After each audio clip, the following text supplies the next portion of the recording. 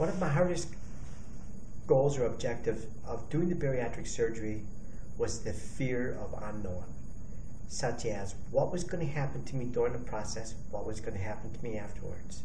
I'd read some books and some literature on bariatric surgery and how people portrayed you and different thoughts and ideas that were out there. I worried about, was my wife going to be jealous? Was my family going to work with me? And I have to admit, they were wonderful.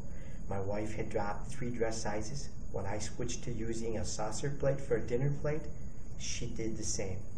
She stopped making all these wrong foods. We did portion control together. We started walking together, spending more time together, doing some exercising together, and it made us grow stronger together, and our bond has gotten better. And Dr. Garza and his staff, in the process of going through this, they saw that I was scared, and some of the other medical problems came up during my process, and he just kept encouraging me to keep pushing through it. And that was the most wonderful thing, because I don't know if I could have done this without his support.